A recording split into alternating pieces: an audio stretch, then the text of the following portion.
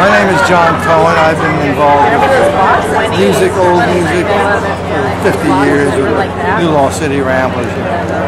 But the preservation of music, what you guys are doing, it has to be done. I mean, in a way, there's a record industry, but that's the commercial part. But even those things go out of print. I think about the centuries of great dancing. There was never any way to preserve that until they made films.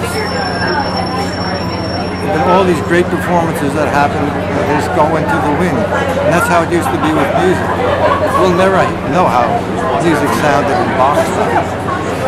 We can only imagine. And so, to be able to preserve what we got now is just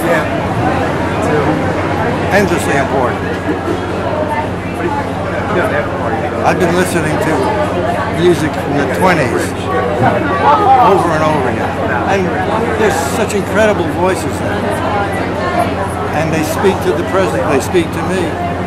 And most of those things were preserved by record collectors because the companies didn't have them. And that's really important stuff. And I don't know what else I can say. I can talk and talk. It's better to play music.